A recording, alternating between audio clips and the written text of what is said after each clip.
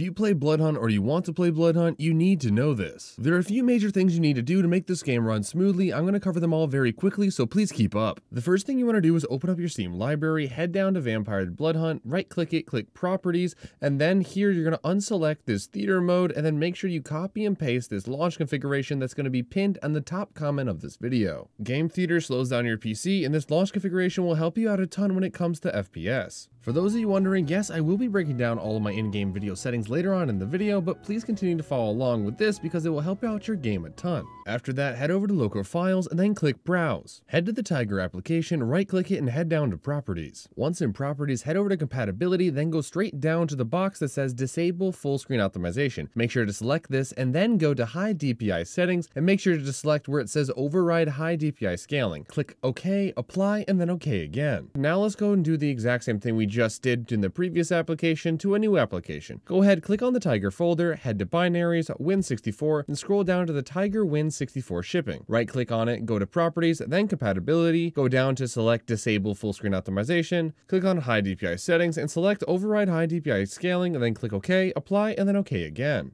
After playing Bloodhunt for over 300 hours, these are the best settings I found for FPS and stability. I'm going to start with basic. Make sure you are playing on full screen, VSync is turned off, your frame rate is set to unlimited, frame rate smoothing is turned off, make sure Use DX12 is off, and AMD FSR is set to ultra quality. Keep in mind, DX12 can be helpful to some 20 series and higher graphics cards and harmful to others, so try enabling it and disabling it for yourself and see what works best for you. AMD FSR is typically used for AMD cards, but I have a 1080 Ti NVIDIA card and it helped me out a ton. When you select Ultra Quality, it changes resolution scaling and improves your performance significantly. Keep in mind, this has helped hundreds of my viewers on Twitch, but it may not help you, so if you don't see a significant performance increase, you might as well just turn it off. Now it's time for the advanced section of the graphics.